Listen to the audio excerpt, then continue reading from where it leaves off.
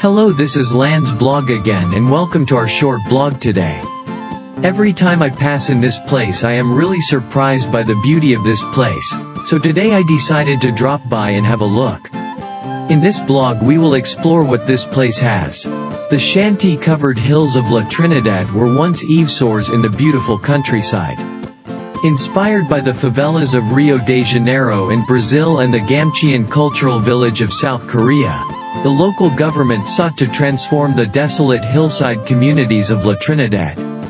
Today, the houses of Stonehill, Botivsiu, and Sajap Sto Bosa have become a large art collection called Sto Bosa Hillside Homes Artwork. Also known as Sto Bosa Colors, it consists of approximately 200 houses in an area of 18,000 square meters.